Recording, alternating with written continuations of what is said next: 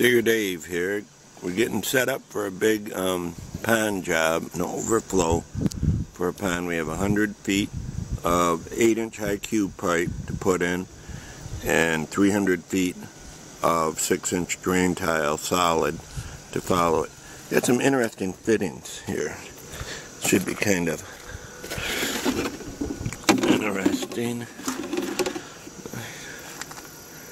They're a double blind T cross, whatever you want to call it. 4-inch, 5-inch, and 6-inch. Internal couplings, 8-inch couplings, and an 8x6 reducing coupling. And a drain tile, and a high cube pipe, which I really like. Corrugated on the outside, smooth on the inside. And as the job gets going, I will keep filming. Thanks for watching.